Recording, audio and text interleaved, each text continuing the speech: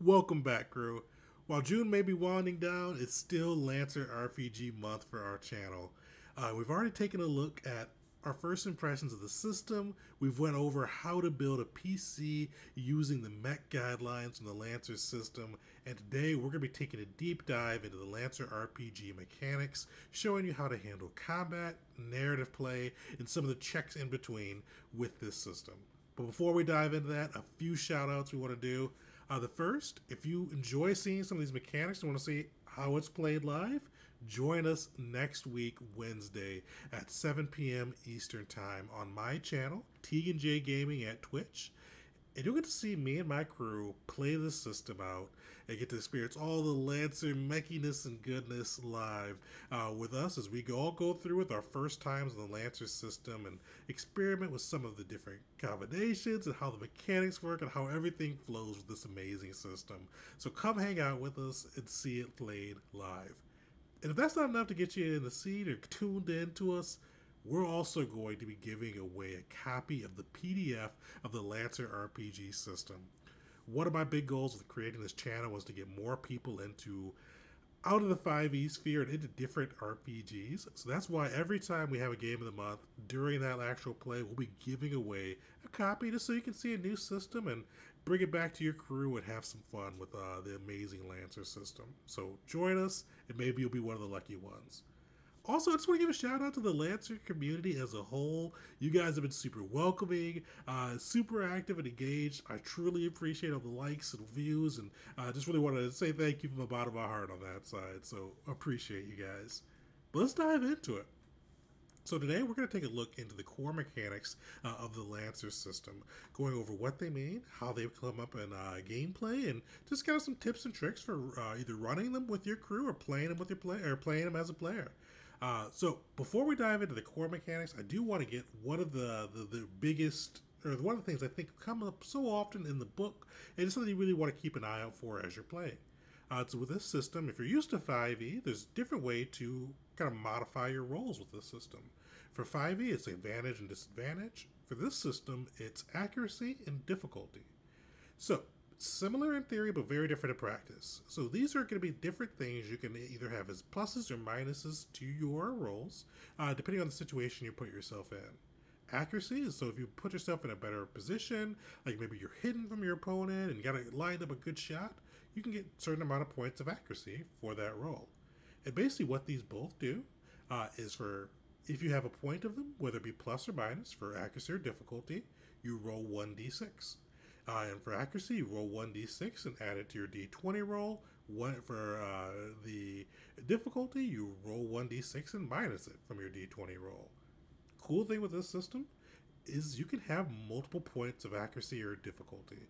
So if you put yourself in a very advantageous spot, you could have you could have as many as 3d6 advantage points that you can add to your roll. But they do it, and I know a lot of people are like worried, oh, that's just going to get like DC creep, it's going to be such a high number, they can't possibly fail. They did a cool way to do this. So rather than have all of those added to, you've got 3d6, and let's say you get a 2, a 4, and a 5. With that 3d6, you're going to take that highest dice roll, so with that, that'd be a 5, and add it to your d20 roll. So if, let's say you rolled a 10 on your d20, you would add that 10 plus your 5 from the d6 and be a 15, just completely ignoring the 2 and the 4. So it's a good way to kind of recognize putting yourself in a strategic position, get a little bit more certainty on your roll, but not kind of bloat the numbers so it involves a lot of math or just makes it impossible to fail. So I really like that. I think it's kind of a good system. It's easy, simplistic, but effective. And the same thing applies for disadvantage. Instead of picking the highest, you pick the lowest. Also, with this, or I should say disadvantage, difficulty. So with this system, though, you can have multiple points, but you can also have situations where you may have a difficulty and an accuracy point. With those, they minus out.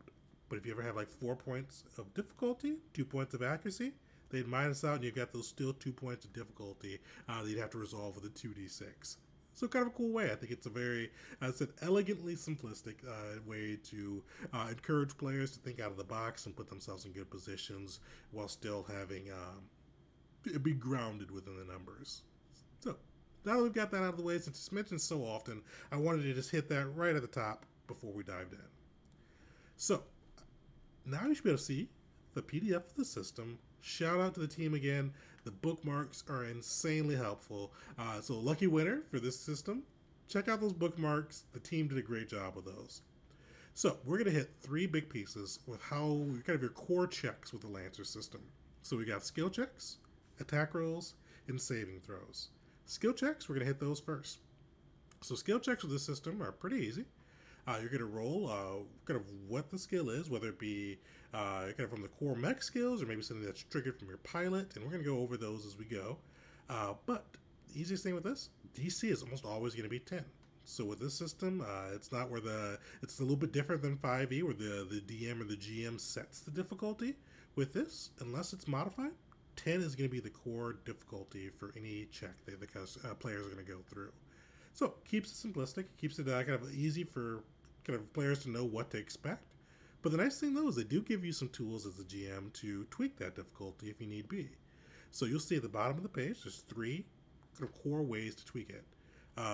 Difficult, risky, and heroic. And now note, difficult is different than difficulty that's tied to accuracy. Difficult is just going to be a way to add +1 to the check. And you can add multiple levels of difficult to the check and kind of bump up that DC if need be. Now this one is that most standard checks should be at a 10. Only use those difficult if it doesn't fit into the risky or heroic kind of ones, which we'll go into later, and you really need to reflect that risk for the player. So now we touched on the heroic or difficult. Let's touch on risky. Risky is a cool one. I like this one. I'm probably going to be using it quite a bit during our actual play.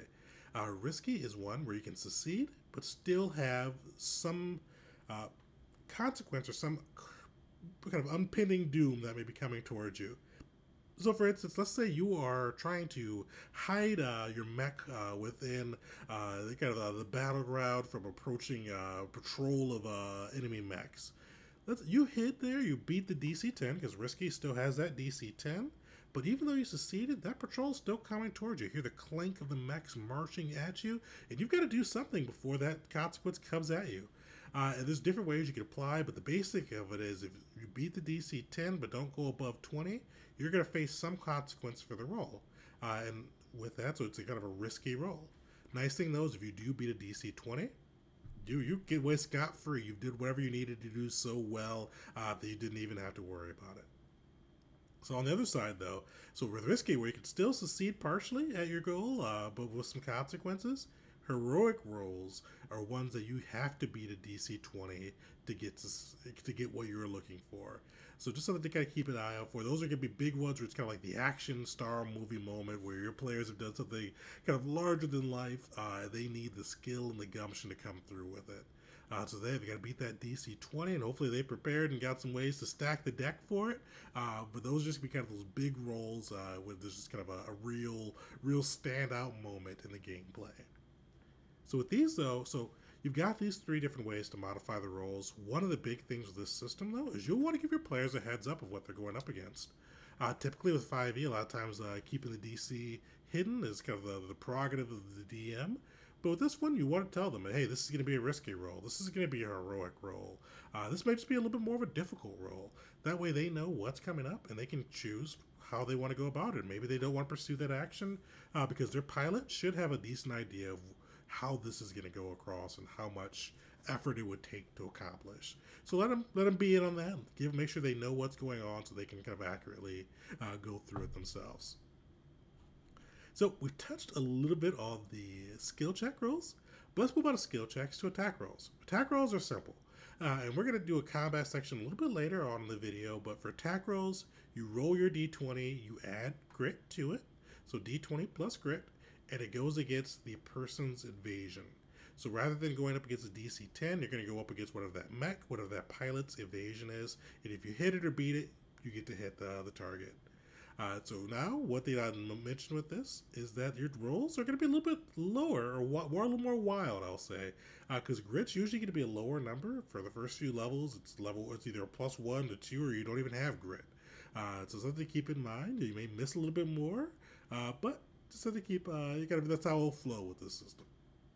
So that's how to make an attack roll. Saving throws are if you've played 5e, you're very used to how saving throws in this system will work. The target sets a DC based off of their proficiency or kind of what they've got enabled with their skill or equipment that they're utilizing. And then you roll based on the save that it procs. So if it chooses from the 4 core skills, so it may be a hold check, an agility check, a systems check, whatever it may be, you'll roll that and add your modifier and see if you're able to beat their check. Cool. So that's attack rolls, saving throws, and checks. Those are kind of the skill checks, the biggest things they're going to come up with the system. Just a quick little look at those. But now that we've gone through that, there are a couple other things I want to hit. Before we dive into combat, the other big thing to keep an eye out for is with your pilot, you get to pick your own background. And with that background, you can choose triggers that go along with your pilot skills and just personality traits, and allows your background and your pilot just kind of inner personality to shine through during narrative play, I should say. So these are only available during the narrative play, but they give you a +2 bonus to something that you can do. Like one of them is blow it up, or one of them is take control. These are situations where your background comes into play, and either the GM says, hey, add this to it, or you say advocate for yourself and say, hey, I think this may apply. What do you think? And then you get to add that bonus to your D20 roll. Typically, there's going to be used for skill checks, so if +2 can be pretty crucial when you're just trying to beat a DC 10. But the nice thing is, as you level, you can increase your skills within there, get it up to a +4 or +6, and just really put yourself in a great position to be able to roll through and hopefully accomplish whatever your PC is good at. So those are triggers. Just another quick note, I've said it before, but they're just for narrative play. They don't apply to combat. But make sure you're getting a good use of them in the narrative play, especially blow something up. Go crazy, blow up some mechs. So we've touched all the triggers, we've touched all the skill checks. Let's dive into the meat of it. This is going to be a big combat system, so let's take a look at what combat means with the Lancer RPG. Now, with this system, I want to give another shout out to the reference materials they put. This is all the PDF, it's a little bookmark, but if you have like the regular book, page 76, take a look at this, see if you can find a way to copy and print it if you don't have the PDF, and bring this to your table because it's going to be invaluable. This basically gives you a run through of how your combat, what you can do and how combat will function with this. So, biggest thing here, before we get into what you could do on your turn, I want to go over initiative. Initiative is a little bit different of the system, but I think I may like it. So versus rolling initiative and kind of going through and seeing who does what, it's a little bit more collaborative and strategic. So, first thing is the player group always goes, or a member of the players will always go first. But what they do is at the start of combat, your players will discuss amongst themselves, and they'll choose one of the players to go first. And that'll be your first player to go. And the GM was going to go through and pick one of their NPCs, and that NPC is going to be the first one to go. And so the player will always go first, then that first NPC, second player, second NPC, and so on and so on and so on and so on, until you've completed the first round and you guys start from the top. I like this. I think it'll be fun because it allows some more strategy and collaboration in the combat side versus just leaving it to chance. Allows your players to pick the big guns out first, or the person that has the ability they think will be most game-changing in this situation. But it also allows your bad guys to do the same. You can strategize just as much as them, and kind of make sure that you put yourself in a pretty advantageous position too. So I think it's cool. I'm looking forward to see how it plays out in person. So now that we've done that, let's go over what you can do on your turn. So on your turn, you've got a couple big things you can do. So each turn, no matter what, as long as you can move, you can take the move option, which is going to allow you to move up to your speed on the map. You could use they recommend using a hex map, or you could use a grid map. You can kind of move those numbers of hexes or squares based off of whatever your max speed is. Pretty easy on that side. The cool thing with this one is you've got two options you can choose from for your actions. So you can either take a full action or two quick actions. Nice thing with this though is quick actions, you're allowed to do some pretty cool stuff. Like initially when I was looking at it, I didn't think you'd be able to fire a weapon on a quick action. But with skirmish, you could fire one of your weapons using a quick action. And the even nicer thing with this too is, like, let's say you've got on one of your mounts two auxiliary weapons. Let's say you got a missile launcher and a pistol. With that, using a quick action, you could fire both of them. Because think if you're from 5e, think of them like light weapons. With the auxiliary ones, if they're on the same mount and you fire one, you could fire the other. They do less damage, but pretty cool to be able to fire both of them. And if you had two different auxiliary mounts with those, you could blast away. Just make sure that your mount is able to handle two auxiliary weapons. Some of them are, I think Flex is a good one that can. There are others that can too. But a good way to get some great damage out.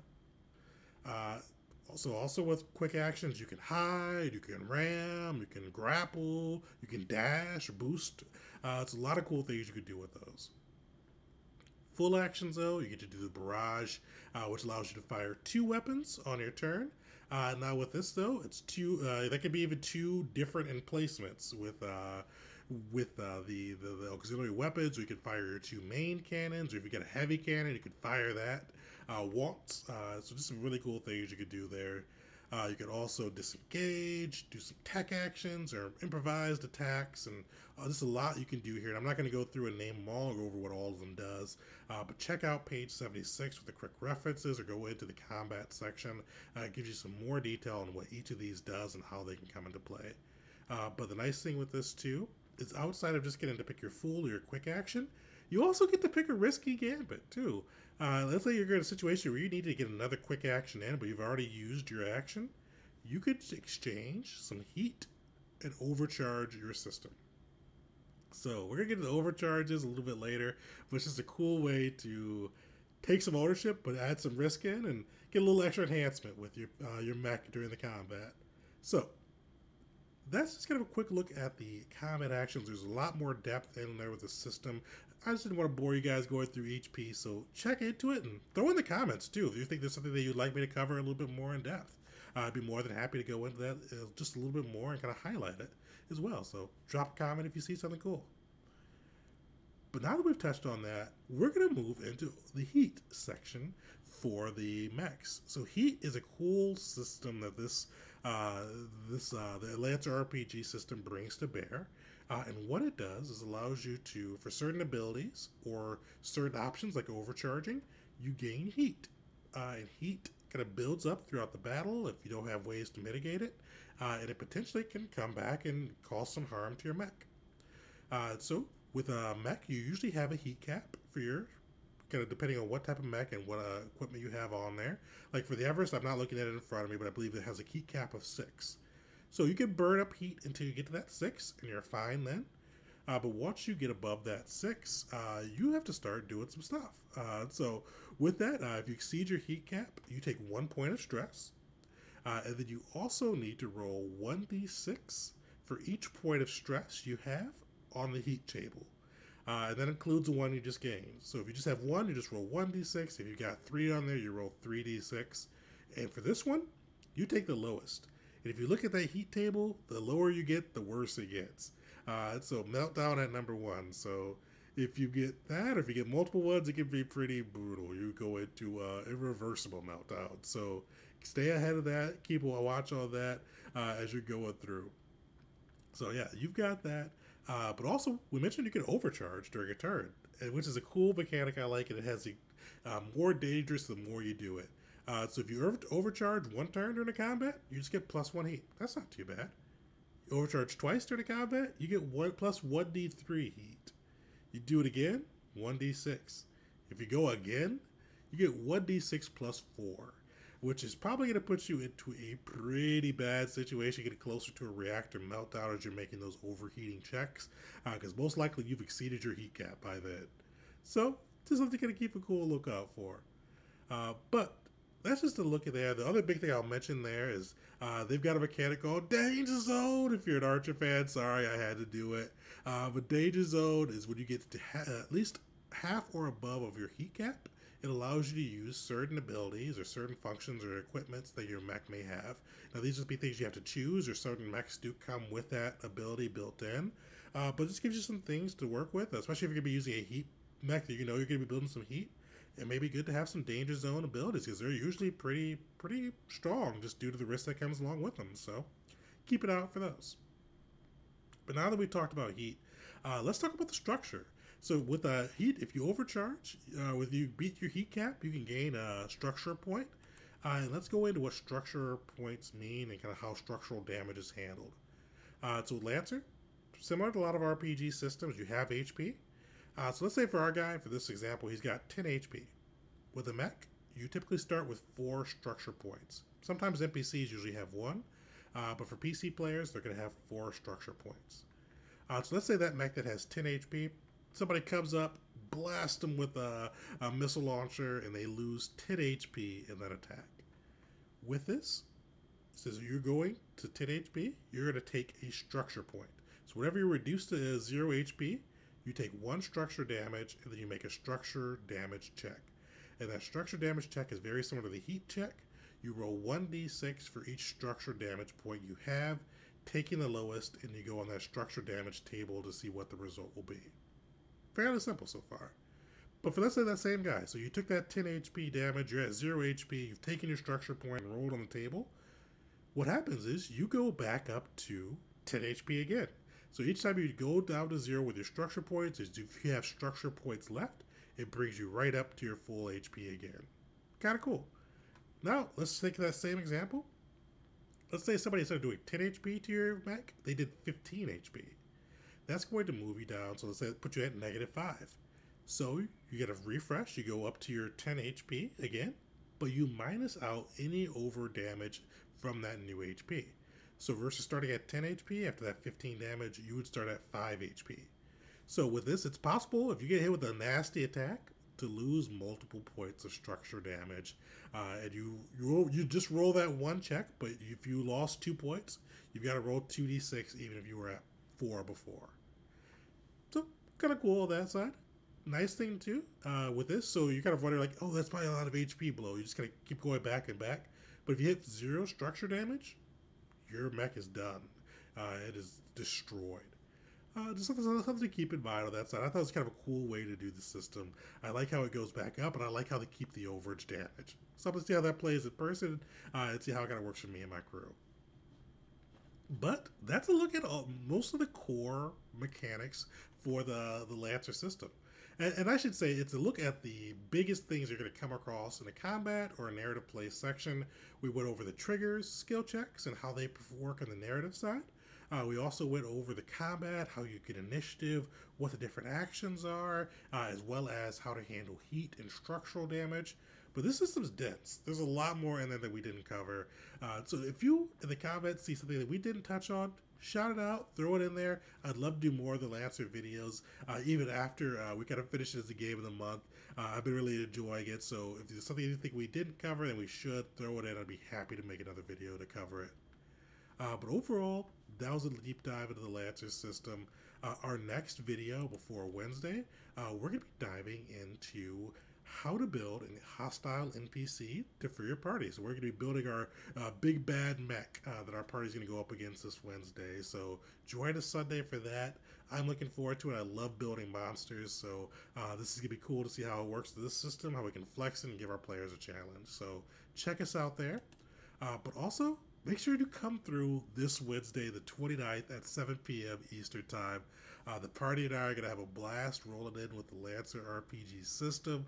I want you guys to see the shenanigans they get up to as they go against their dire mission and bring out their insane-looking mechs. So come through, hang out with us, check out this amazing system, and maybe you'll be one of the lucky ones and get your chance to win the Lancer RPG in our raffle and bring it home to your crew. So join, and maybe the dice will be in your favor. But also, thank you guys again for your support. Truly appreciate how the Lancer communities come out and liked and watched the videos. Like, it's just it's kind of blowing my mind, and I just want to say thank you. And if you're new to the channel, drop a like, drop a subscribe, follow us on Twitch. We're all there every week playing some type of game, so follow, hang out with the crew, and see the shenanigans, see the jokes, the fun, and just get to hang out with we play some real actual plays. But overall, thank you guys, and until next time.